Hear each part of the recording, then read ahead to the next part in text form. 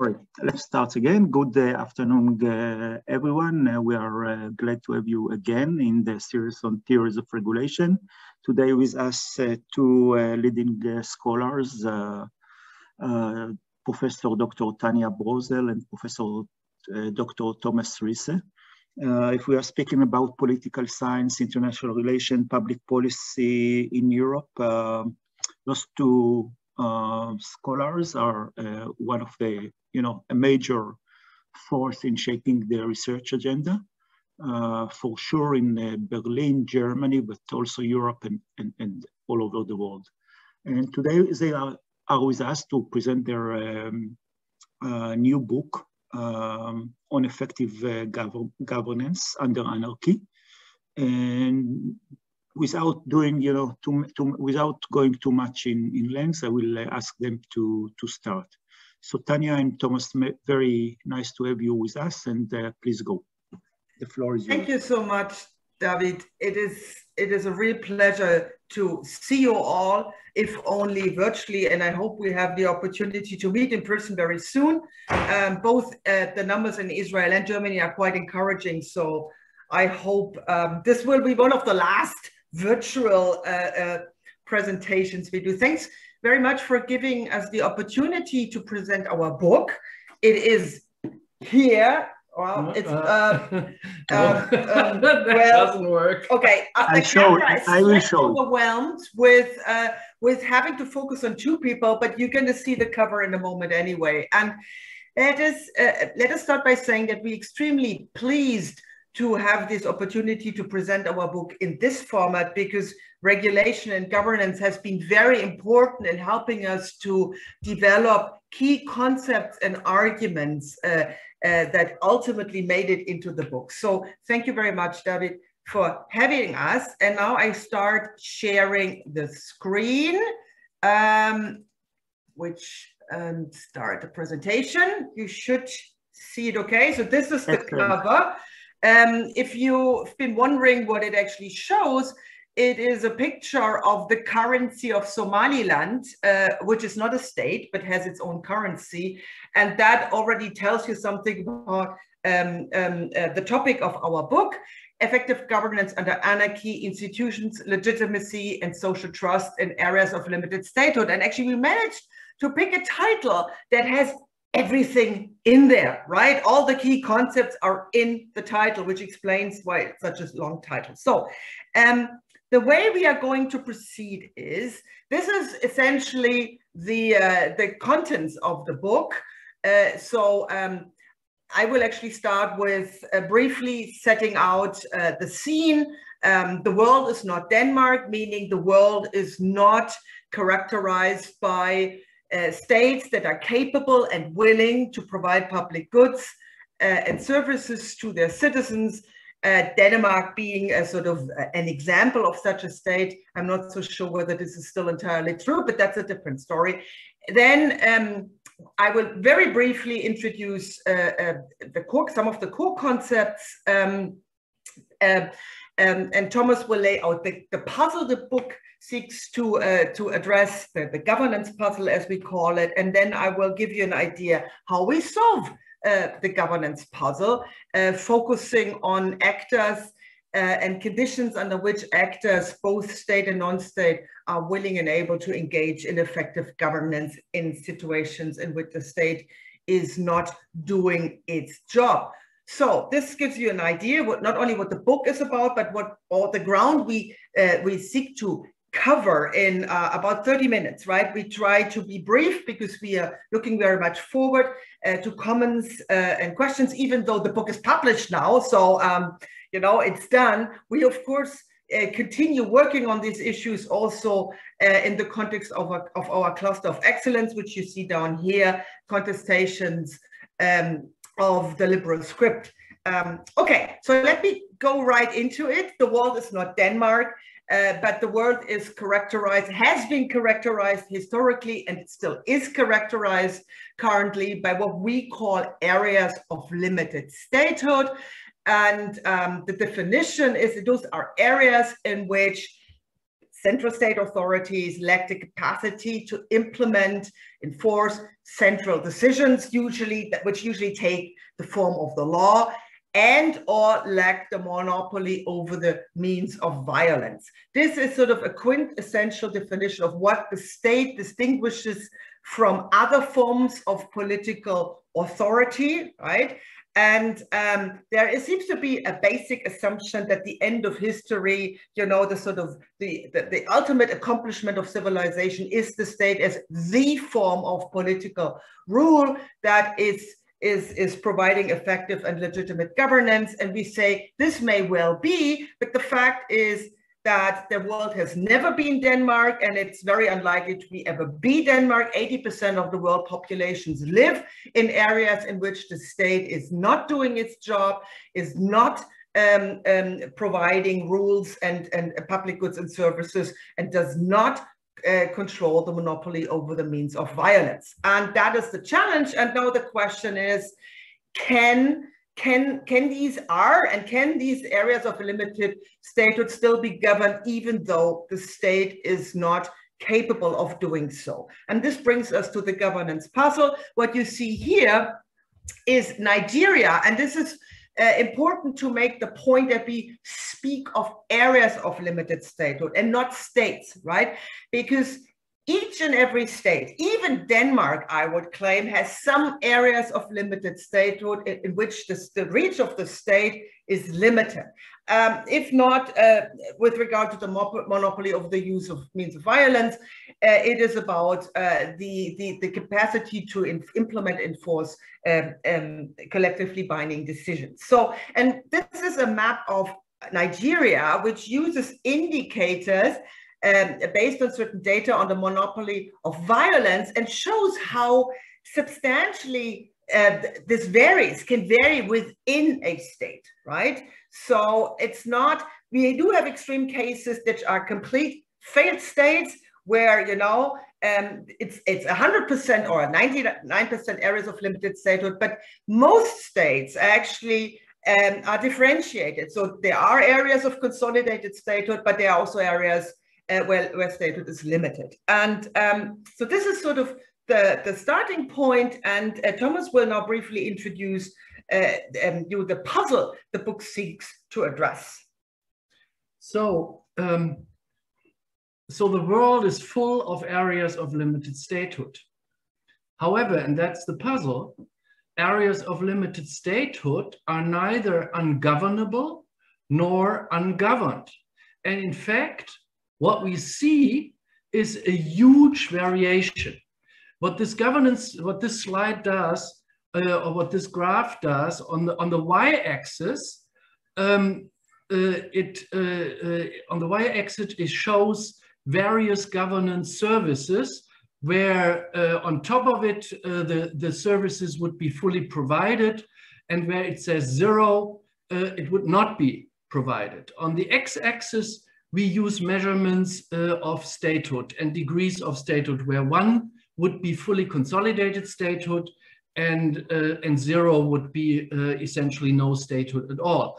And what you see here, each dot represents one governance service per country. So security,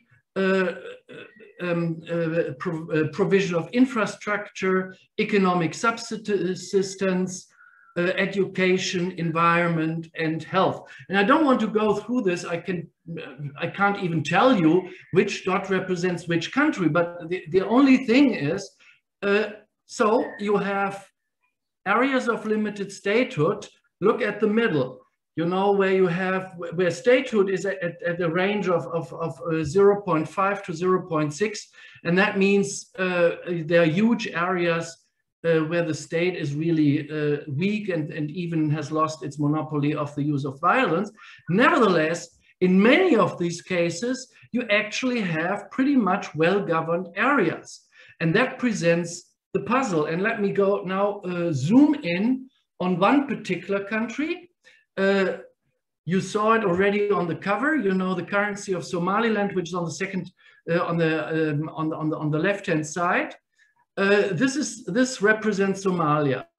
Somalia hasn't had has been a failed state in any kind of data set since the early 1990s. So this is pretty much for the last 30 years. So what this graph shows is incidence of violence for a 20-year period from 1990 to 2010. And what you can see on this graph is that violence is actually very diverse. That is, there are areas in that country of Somalia where there are very few acts of violence during that time, and others where actually violence prevails. It pretty much prevails in central Somalia. You see the capital Mogadishu.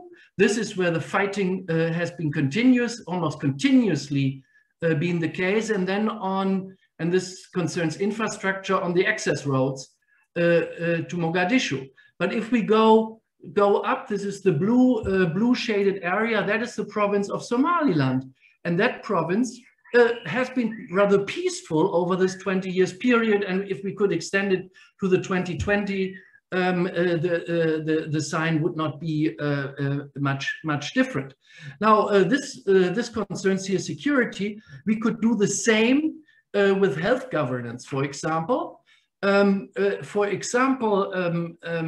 study has shown that when it comes to anti-malaria, distribution of anti-malaria bed nets, actually, even in the failed areas of Somalia, the distribution was almost 100%.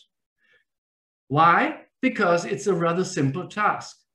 When it comes to HIV/AIDS, and I don't have data on the recent pandemic, on the COVID-19 pandemic for Somalia at the moment, but if you look at HIV/AIDS, which is a hugely complex governance task, there we find huge variation. Once again, Somaliland is doing extremely fine, while central Somalia has not been able to fight the pandemic, the HIV/AIDS crisis at all. So, which brings us now to the question, okay, so here we have the governance puzzle pretty much focused on one single country, which brings us now to the question, how do we try to solve the governance puzzle? That is, what explains the variation of effective governance? Exactly. So over to you. Yes, thank you. So how do we explain the governance puzzle? Why is it that some areas or some countries, that is one of the challenges, the methodological nationalism. This is why it's so important to zoom in on countries like Somalia, which are quintessential failed states. And within these failed states, though, there is substantive variation with regard to the quality of governance, right? But even if you aggregate at the country level, you see that some areas of limited statehood clearly overperform in terms of effective governance when you look at the degree of statehood they have, or they underperform. And in order to explain that, we focus on the one hand on non-state actors as governors, and we're not only looking so much, we're also looking at them, but we're not only focusing on the usual suspects, the NGOs, and increasingly also companies. No, we also consider violent non-state actors, rebel groups, religious terrorist groups, organized crime, so the not so nice guys. And we also look at traditional authorities, right? So we try to provide an overview in the book over the variety of actors that have and potentially could engage in governance if the state is not delivering. And we look at state actors as governors, or rather as spoilers, right? I mean, there is a bias in the literature that tends to assume that the state is always sort of, you know, the default provider of governance services, and then good enough governance is governance by by non-state actors. And we essentially try to adopt a more neutral approach to the role of the state, pointing to the fact that the state is both part of the solution, but very often, or even more often, part of the problem for for governance in areas of limited statehood. So we have identified, to explain the governance puzzle, what we need to do. We need first to explain why actors, state and non-state actors that have the capacity to govern, actually, when are they actually willing to use their capacity to provide collective goods and services, or to provide rules for the production of collective goods and services. That is the first part. What we call sort of commitment or engagement in governance. But engagement in governance is not the same as effective governance, right? There's only because actors are willing to provide certain goods and services doesn't necessarily mean they do it in an effective way. And so we essentially identified 3 sets of factors that impact both the willingness of actors, both state and non-state, to engage in governance, and the effectiveness of their governance contributions. And I will very briefly walk you through these 3 different sets. We introduced them systematically in the theory chapter of the book, and then apply this framework to different issue areas, looking at different types of actors, right? That is sort of, so we have a matrix that combines actors and issue areas. Okay, so here we go. The first is, and I will dwell mostly on social trust and empirical legitimacy, because the first one, the institutional setting, is well established in the literature. Here, we don't really add much to the state of the art.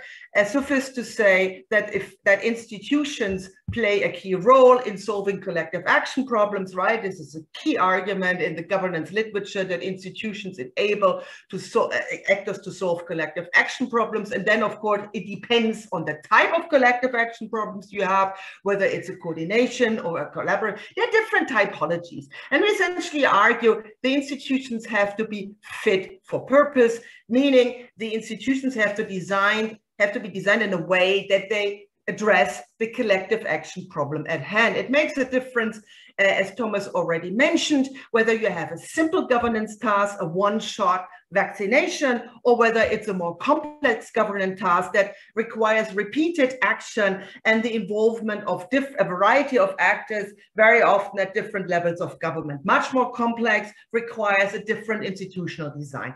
Inclusiveness is very important too. Also indirectly, I mean, inclusiveness generates legitimacy and social trust, the 2 other sets of explanatory factors. So we're not saying these are independent variables, right? Of course, these 3 sets of factors interact, they can reinforce, they can undermine themselves. In the book, at the very end, specifies such potential interaction effects, if you want to use the language of quantitative methods. So inclusiveness is important, and residual statehood. We're not saying, this is not a book that says 3 cheers for anarchy, right? In the sense of forget about the state. No, we're always saying is that statehood, defined as the capacity to set and enforce collectively binding rules and control the monopoly over the use of violence, is ambivalent. It can be used for the provision of collective goods and services. It can also be used for rent seeking. And in areas of limited statehood, the problem very often is that residual statehood, that's what's left, is used for rent seeking and for repression rather than for governance, right? And this then begs the whole question of how important the embeddedness of statehood in rule of law and democracy matters. Denmark, after all, is not only a consolidated state, it's a democratic state with an effective rule of law. And I just want to flag that. So legitimacy. Legitimacy, the right to rule, the license to govern. We focus on empirical, not normative legitimacy. And we identify essentially, again, this is the work of Fred Scharf and also Renate Mainz. I mean, this is not something we have invented here. We draw on the distinction between input, throughput, and output legitimacy. And the important thing here is the fact that, again, these different sources of empirical legitimacy interact. They can reinforce each other. They can enter a virtuous circle, right? Output legitimacy in terms of effectiveness, acceptance because of effectiveness can increase sort of legitimacy and social acceptance, and the other way around. Input legitimacy can increase or can foster output legitimacy, so there is an interaction effect. And I leave it here. You know, this is just to give you an idea. Social trust. This is where I think we are particularly grateful to Regulation and Governance, because there we published the first full-blown article in which we developed the argument about trust, which then made it into the book. And we went through several rounds of revise and resubmit, and that, you know, the reviewers pushing us to make a really strong and convincing argument. So, and here we really have to acknowledge what Regulation and Governance did to the book. So, trust. This is just two definitions. I think. I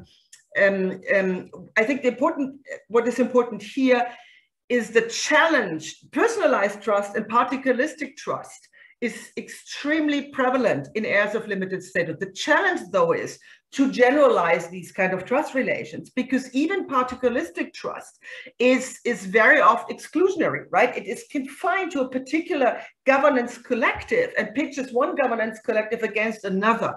And then the challenge is to bridge, right?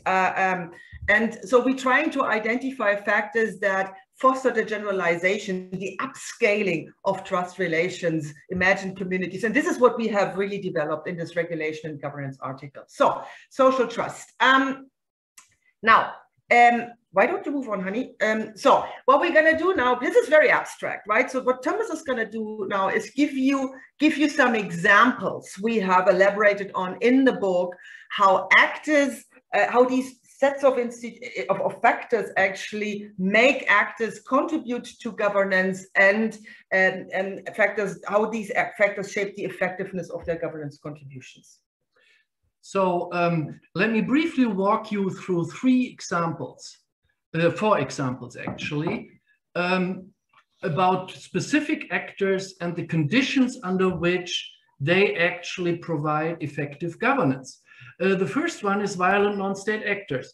These are mostly actors we don't particularly like, rebel groups, even Islamist terrorist groups, what have you. Nevertheless, there are very interesting data out now that argue that, in fact, violent non-state actors do provide governance services, but under certain circumstances.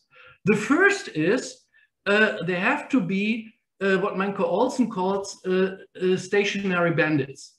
That is, they have to control some territory.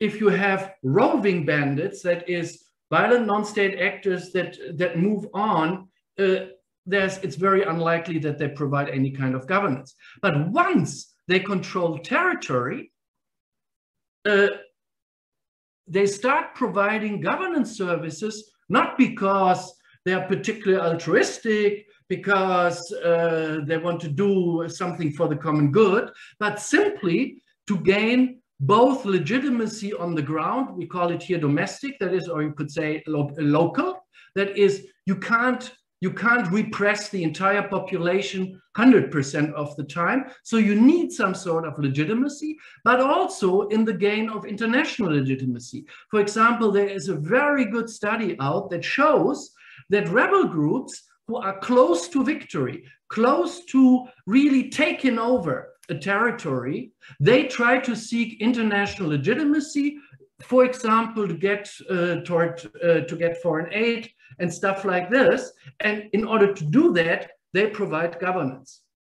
Another type of actors are the so-called traditional, and this is in parentheses here because tradition here is a social construction. A lot of, and I don't want to go there, you know, chiefs, tribal leaders, and even religious leaders, they are called in the literature traditional authorities, but you should think about that that this has to be taken with a little grain of salt. But anyway, and Somaliland, I used the example of Somaliland before, is actually a perfect example why it is that effective governance is provided in areas of limited statehood, because it's ruled by so-called traditional authorities. So why are they able to do this? Number one is they have legitimate authority. Might be personal, might be, and this authority usually resides in the properties of these authorities. Okay. The second is there's a lot of data, and actually Somaliland again is a super example for this. Social trust on the ground. In many of these areas of limited statehood, we find both personal trust, but even group-based trust, providing the sources for collective action capacity. Again, this is not invented from us. This is actually comes right out of, what's her name? Social trust, collective action capacity. I'm blanking. Nein. Nein. Nobel Prize. Oh, Elinor Ostrom. Elinor Ostrom, damn it. Sorry. Sorry, just blank. So Elinor Ostrom has really shown the connection between social trust on the ground and the capacity of groups to actually govern themselves in the absence of hierarchical rule. So let me continue in the interest of time. Yeah, we have very, very little time left. External governance. So from foreign aid, here it's a picture of Médecins Sans Frontières as an NGO group. Here, institutional design issues are again really crucial. Sufficient resources, I mean, that's sort of a given, but also, and that was one of the major issues with a lot of the state building exercises by various external state actors, local knowledge. If you don't have local knowledge, you cannot contribute to governance from the outside. And last not least, flexible process management with inbuilt learning capacity. So you need to adapt to the conditions on the ground. A huge issue for external governance is that they need to have legitimacy on the ground. Yeah, again, this is one of the big reasons why the huge state building exercises, you know, think Afghanistan, has actually more or less failed. Last not least, let's talk about so-called non-state justice institutions. The figure shows a jirga in Afghanistan composed pretty much by elders. There's very interesting data out comparing various of these non-state justice institutions with the question, you know, do they actually provide access to justice, or do these justice institutions nothing else but replicate the existing power structure?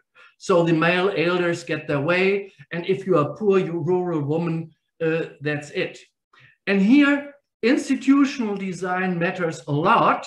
And if you see the bullet points, you know what? It looks like a Habermasian deliberative institution. And that's exactly what data for Africa, Asia, and Latin America show for Afghanistan as well as Burundi. The data show if these non-state justice institutions work as if they were Habermasian deliberative bodies, they can actually empower poor people, poor women in rural areas, etc., etc. So they would serve their purpose. So these are just 4 quick examples. Let me come back. I mean, as is pretty much obvious, or I think should be obvious, there are some policy conclusions here, because I mean a lot of that work has, of course, consequences for policies, and here we focus on the so-called external governors. That is, foreign aid agencies, international organizations, international non-governmental organizations. You know, the Médecins Sans Frontières that were in the other picture. So number 1, Denmark is great, but it's not the end of history. And the absence of Denmark doesn't mean that areas of limited statehood are somehow lost. That's a huge argument that goes against pretty much the whole gist of modernization theory. We can go there in the Q&A later on. Secondly, limited statehood is not the problem per se. The problem is lack of governance. And these things need to be kept separate. That's a very important point. We have to say, though, that our work and the work of others shows pretty much that the lack of violence is a precondition for effective governance, except for very, very simple tasks. For example, child immunization you can do under conditions of a civil war, but not much else. If you want to educate people and want to provide more complex health governance, you need to have some sort of public security. And that is where we stop being anarchists. Because if this is sustainable, it has at the end of the day probably provided by the state, or the governors who govern very much look like a state. You know, rebel groups that have essentially taken over state tasks. What that means now for policies is that the emphasis should be on governance and resilience building. We sneaked in resilience here because that's the new catchword by the EU, but also by a lot of development agencies now for what one can do in areas of limited statehood and so-called fragile state. But the emphasis would be away from state building. To give you an example, if you have an autocratic, weak state and you engage in state building, what you do is you increase the capacity for repression and nothing much more. So state building shouldn't be the focus, but governance and resilient building. External governance needs social acceptance and legitimacy, both at home, otherwise they can't go in faraway places, but then also abroad. And I can't go here, but there's a lot of trade-offs here. Yeah. For example, we can discuss about Afghanistan. What's currently happening is in Afghanistan with the announced withdrawal of all foreign troops this year, and which has been done for at home, let me say, legitimacy reasons, but causes real serious problems on the ground. One thing that external governance can do is that they can support fair and transparent institutions. There is a huge literature out there, both in social psychology and in sociology. This is Dietling Stolle and others, that show that if people experience fair and transparent institutions, that this builds social trust. In fact, generalized social trust. And generalized social trust is again a precondition for social resilience under very adverse circumstances. So we leave it here, you know, and we hope to have given you at least a kind of brief overview what is in the almost 400 pages of the book. And we stop here. Thank you very much, Thomas. Thank you very much, Tanja. Fascinating manifestation of the governance paradigm, I would say, that combine nowadays international relations and public policy, bringing new ideas, new way of looking to the political science and social science literature.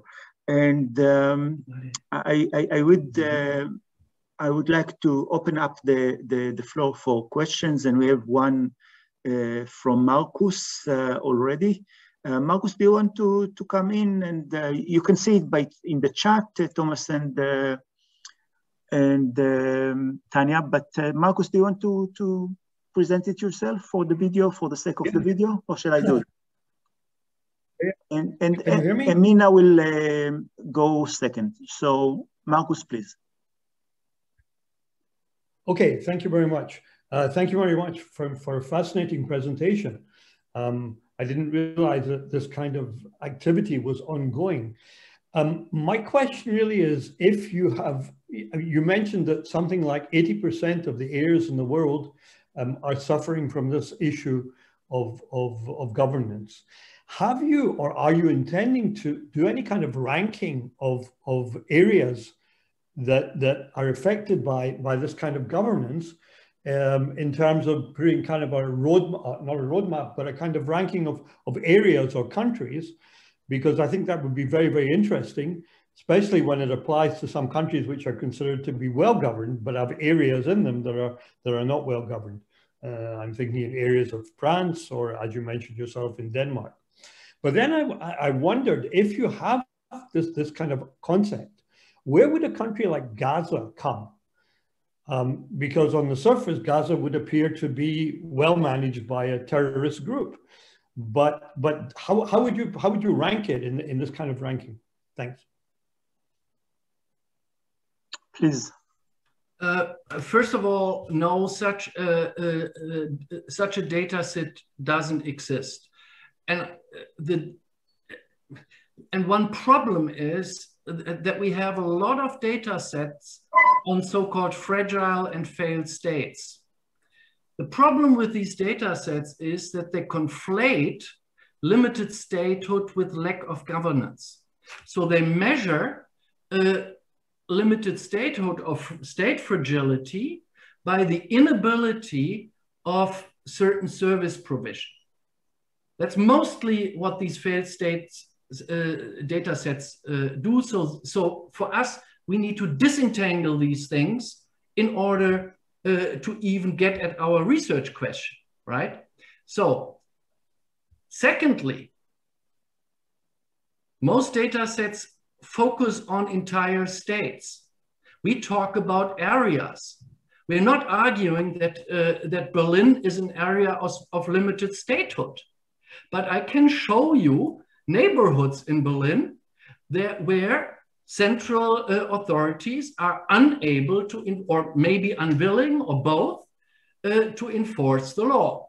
You know, a famous area here for a long time was the so-called Görlitzer Park, a park where essentially the drug trade in Berlin took place, and where the police essentially gave up. And they even put up signs to people, you know, if you enter this area, you're on your own. I mean, this is by definition almost an area of limited statehood. So, and that makes it, and that's the point why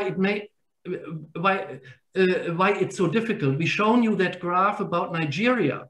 You have to really go on the subnational level, and even that province, and this is still focusing on entire provinces. Yeah, so it's extremely difficult to actually measure limited statehood. Therefore, we do have data for example, we mapped it for Somalia, we mapped it for Nigeria, and I think for a couple of other sub-Saharan Africa states. Is there, I mean, that would be one of the big challenges ahead, you know, the kind of research challenges to really develop a global data set on these issues. And then the Hamas question you answered, Tanja. Okay, thank you. Obviously, we're both not experts on the Middle East, right? And in fact, most of the empirical data we draw on in the book is based on 12 years of research conducted in the Collaborative Research Center, Governance in Areas of Limited Statehood. So we have immensely benefited from the research of others. And then, of course, a lot of literature went into that. So a lot we learned about how the Gaza Strip is based on the on two books by Benedetta Berti, and okay, it'll come in a second. I'm sorry, it's maybe the heat.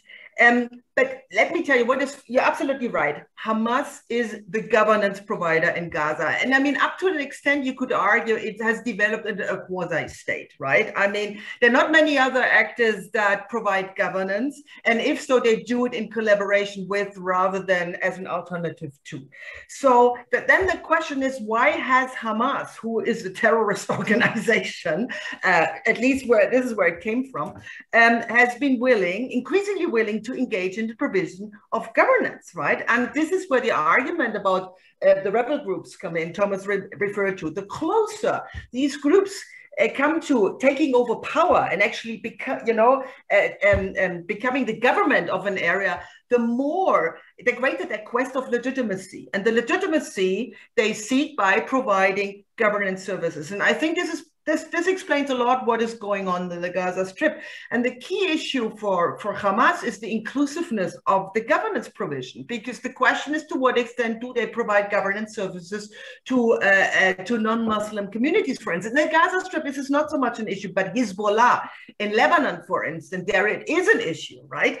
So it's about the inclusiveness of governance provision. And here again, a key incentive is moving from particularistic or group-based trust to more general trust, is to make the governance provision more inclusive. And we would argue the closer these groups come to taking over the power and becoming actually state actors by practical means, by all practical purposes, not by recognition internationally necessary, the more they are willing to really become governors that provide services beyond the limits of their own community.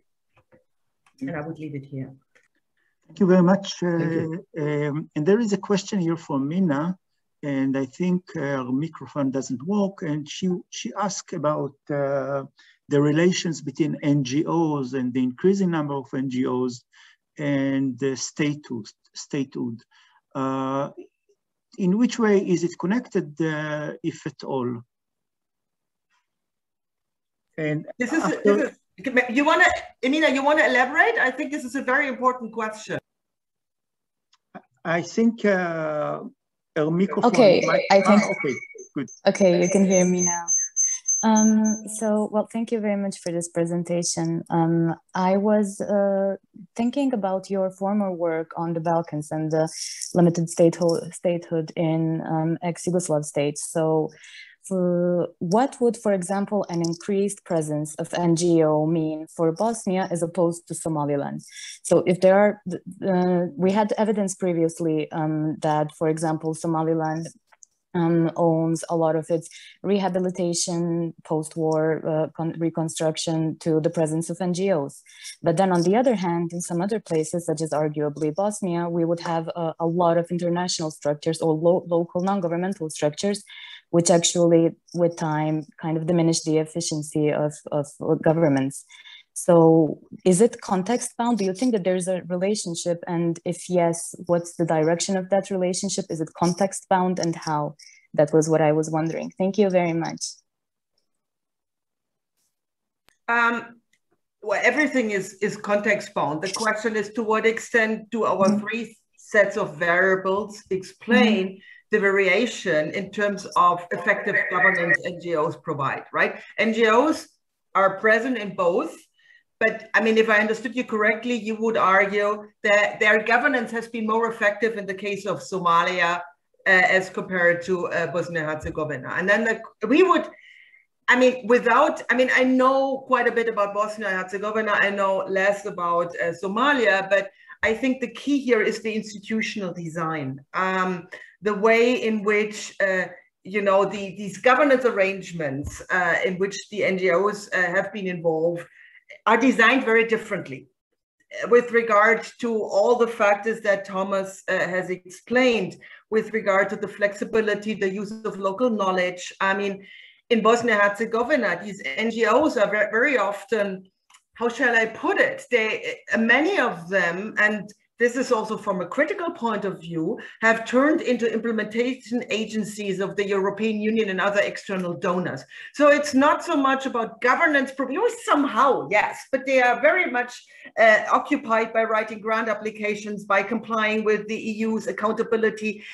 This is all very important, right? But they are different. The design, institutional design, is different from what we've seen in Somalia and the ways in which the NGOs they're engaged. Maybe Thomas, you want to add on Somalia, or no? No, but I mean, the hypothesis would indeed be if these NGOs, let's talk about the EU.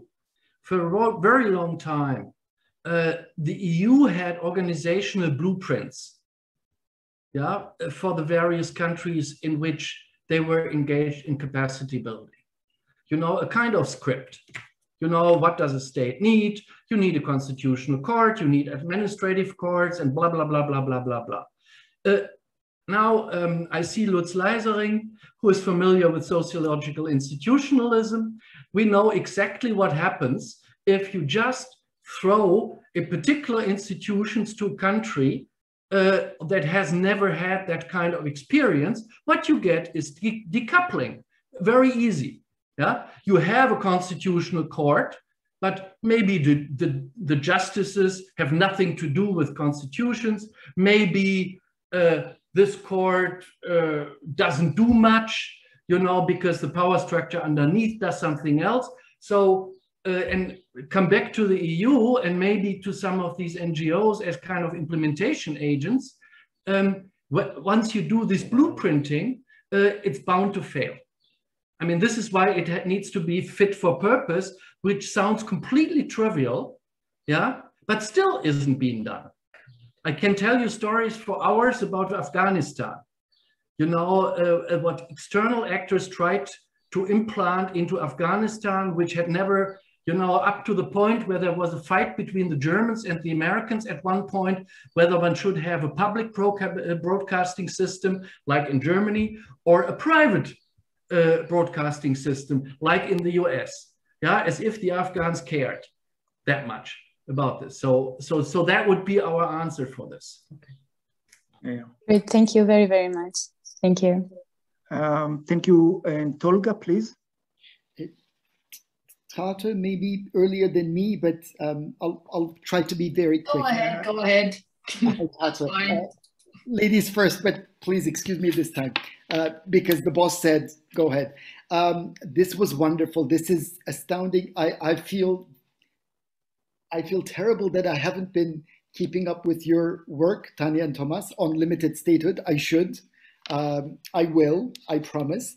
I really applaud the depth and breadth of all this. This is, I think it has been an eye-opener for me at least, which also will, I think, promises, all this work promises that what we always talk about, not only in Europe, but also in my country, whatever we say will be more general and generic, thanks to your work. I really think that we can work with these concepts better than before. So I really enjoyed listening to this. I'm looking forward to reading the book.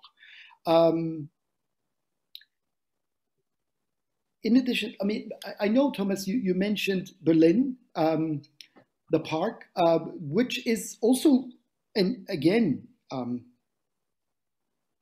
so much in reaction to the modernization theory. It's also, you know, again, so much against the conventional wisdom. This was astounding. My first question is, do you happen to detect, stumble on any policy area variation across any policy areas in the state of Denmark? After all, there must be something rotten in the area of Denmark. Do you see any variation across sectors? And secondly, very quickly, what does this all mean for the state? I know we're not talking, we're talking about limited statehood and we're talking about governance, but what next for the state? I want to hear your thoughts on this. Thank you. It's delightful to be with you all. It's always nice to hear, Tolga. And now you have to answer, Tanja and Thomas. I see you are muted, or yes. Okay, now you can we go ahead? Yes, please. Okay, so that's a great question, Tolga. What is rotten in the state of Denmark? Of course, this is also a normative question, but I think your question points to the general issue that governance failure is not confined to areas of limited statehood. In fact, you know, it should be still more pronounced. And this is what we see, right? If you remember the governance puzzle, the graph with the dots at the extreme points with very consolidated statehood and very, very limited statehood, there is very low and very high levels of governance provision respectively, right? So, and Denmark arguably, you know, across the board has certainly a higher level of quality and governance provision. Having said this, again, we are currently witnessing serious instances of governance failure in Europe, right? In consolidated states, including Denmark. The question is, why is that? You know, we have huge problems with social inequality. Not everything is great in the state of Denmark.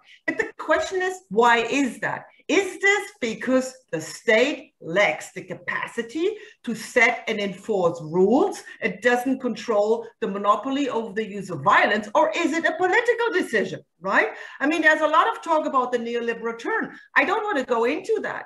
And it's not always easy to disentangle willingness and capabilities, but I think we agreed that Denmark could do more in terms of fighting social inequality, for instance, right, than it has been doing, and that this has been a political decision and not a lack of capacity to engage in better and more inclusive and more sustainable economic growth, for instance, right? And I think that's, Thomas, you want to add? Yeah, I want to add something on the question very briefly on the role of the state in all of this. So as we said, we are not anarchists. For example, we think that basic security in the long run has to be provided by a state, but even that can, by the way, break down. You know, on January 6th, the US Capitol turned into an area of limited statehood because US authorities, for a variety of reasons, were not prepared to uphold the monopoly over the use of force in the US Capitol. They could have. Okay? They could have if they were better prepared. So in that sense, it was temporary, but I mean, it was a governance breakdown.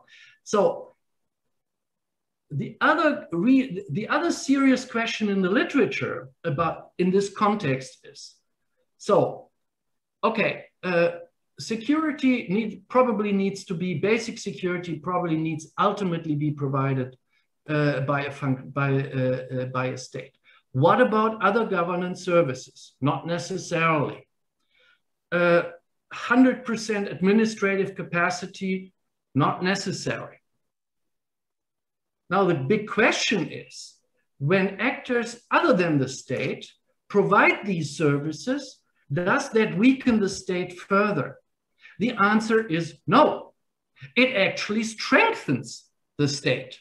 There's a lot of data now that have looked at this, and they show that people actually ascribe, in some cases, the provision of services to the state, even if the state had nothing to do with it.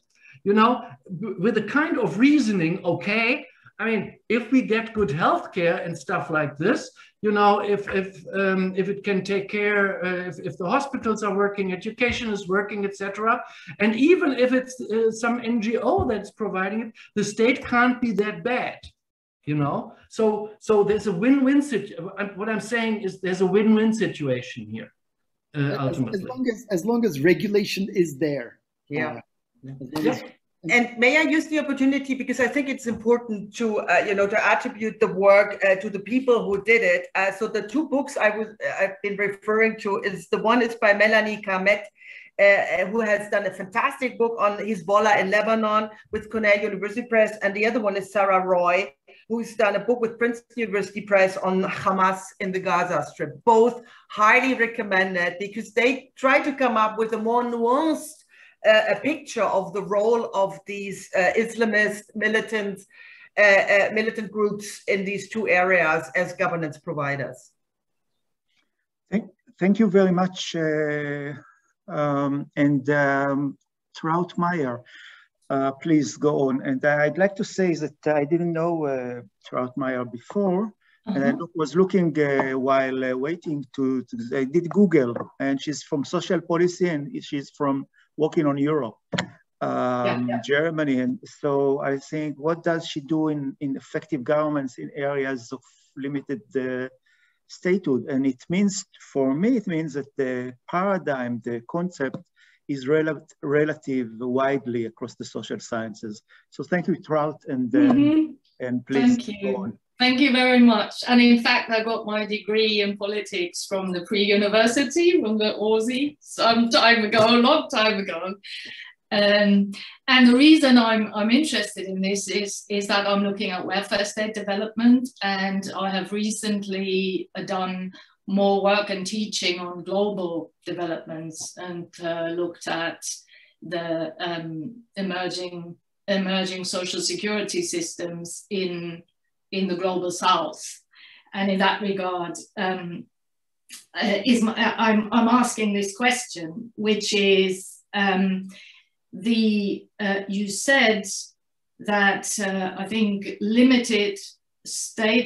under limited statehood, governance works if there is absence of violence, or if violence is reduced. And my question is there not a correlation between limited statehood and rising levels of violence? And so would that not mean that in the absence of if you have limited statehood, automatically you would have more violence, and therefore there is a less of a chance that governance will work? Linked to this is the question, I mean, you talked about women there, and violence against women in failed states, and how visible does it have to be? So how do you really measure these things when it's very hard to see what the degree of violence is? Thank you. You are right. It's one measurement of limited statehood is indeed the presence or absence of the monopoly over the means of violence. Long story in that sense, it is related to security. But the second measurement is actually about administrative capacity. And even if a state is actually able to provide some sort of public security, it doesn't mean that it has the administrative capacity to enforce rules, the law, etc. So otherwise the whole thing would be a complete tautology. Of course. On to you, Tanja. And just to emphasize, statehood is a property that can also be acquired by non-state actors. Coming back to Hamas in Gaza, right? Hamas has statehood. It claims the monopoly over the use of violence, right? I'm not sure to what extent. There is variation. Oops, Thomas, you have to stay still. If I move, you have to be stationary, because otherwise the camera is overwhelmed. So in a way, you know, also companies in some areas have acquired the monopoly over the use of violence, right? So we decouple statehood as a quality from the state as an actor and as a rule structure, right? For the state, it's constitutive to have statehood, but that doesn't mean that other actors cannot acquire statehood, and they often do without becoming state actors. And that is, of course, that the question is, what is a state and what does it take to be a state? Coming back to Somaliland, it looks like a state, it walks like a state, and the only thing that prevents it from being a state is the lack of international recognition, right? So I just wanted to flag that. And finally, statehood per se, again, is maybe part of the solution, but very often it is part of the problem, right? And thirdly, the absence of violence, very often that comes back to a point Holger made about policy variation. This is what Thomas mentioned about the role, what's left for the state. Very often non-state actors, or many non-state actors, NGOs, companies are shy away from providing security functions, unless they're paid for. I'm not talking about private security companies here, right? But, and also the acceptance on part of the population, security be provided by non-state actors is a huge issue. And thirdly, many non-state actors expect a certain level of basic security to go in and provide governance provisions. And this is also the same is true for basic infrastructure. If there are no roads, right, that NGOs can use to get to these remote areas in order to vaccinate children, for instance, they're not going to build them, right? And they're not going to ask the Chinese to do that, for that matter. Okay. Thank you very much, Tanja. We are beyond the 1 hour limit, but I still want to ask Eva, to let Eva the opportunity to comment and for you to answer shortly. If there will be a time, I will ask you one more question. Eva, please. Okay, should be short. It's a rather general question about what is the lesson for the modern state now, because I've lately been involved in critical feminist theory and EU governance, multi-level governance, and what shows there very clearly is that, of course, our understanding of the modern state, hierarchy, blah, blah, blah, blah, all the virtues it has is, of course, historically, socially grown.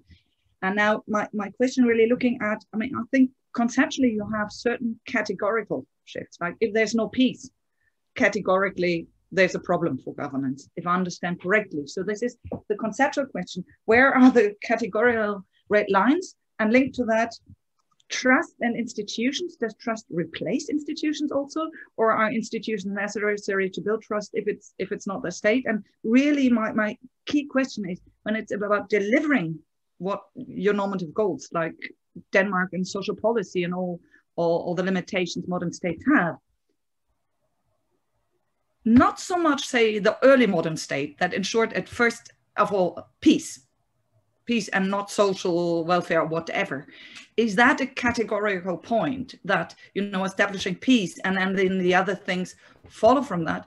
And does your research have lessons for corrections maybe of the modern state, where actually our understanding of the modern state has certain deficiencies because the underlying concept of building trust and whatever order on a smaller scale by the functionalities that we assume a modern state now has to have and try to export to the whole world and blah, blah, blah, blah, blah, have certain deficiencies that you see in your research. So that's my core question. Thank you. This is a very good question. You remember the Collaborative Research Center, the SFB transformation of state. They have this, in Bremen, they have this evolution of the modern state, right? Where it becomes layered. So it starts with security and then at a second layer and a third layer and a fourth layer. And you would essentially argue what at the core, the minimum what the state, normatively speaking, that's a normative point or two, right, is security. And for us, we are not normative, we are empirical. And what we can say though, and this is what Thomas already mentioned, in principle, people, even if they have had no positive experience with the state, prefer the state to provide governance over other actors. I'm very sorry. And this is a global finding. And this is not, I mean, you can argue structural power, you know, I mean, the West has been extremely successful in exporting, projecting its model of the modern state to other areas. But we have to accept the fact that people don't want companies and not even NGOs in the long run to provide governance, particularly not security, right? And so I think there is a lot to be said, coming back to Tolga's point about policy variation. But for us, it would be an empirical question, right? Which governance services the people want to have provided by what actors, right? And they rather have the companies pay into a fund to their very corrupt government in order to pay for roads they're never going to get because of the rent-seeking elites they have elected, right? And still, they don't want the companies to build the roads, right? To run the schools. There is a lack of trust. And it is an empirical finding, which sometimes I find hard to understand, why people put greater trust in state institutions, no matter how corrupt they are and how dysfunctional they are. But there is a normative Fluchtpunkt, right? Sort of a horizon of legitimacy that puts the state in the middle and always saying normative or not, in many areas, this is not an option. And to just reiterate Thomas's point, by trying to build a state, very often you get the opposite, right? Things become worse because if it's not a liberal and democratic state that embeds, right, the monopoly of the use of force at the same time, what you more often than not get is you strengthen repressive, corrupt regimes, and that make things worse rather than better. And that is, I think, the point we want to carry home. Thomas? Yeah, look at Belarus. Belarus has the has the monopoly over the use of violence, as we can see. And what does it use it for? For repression. You know, even against aircraft, civilian aircraft now that are in the airspace. Okay.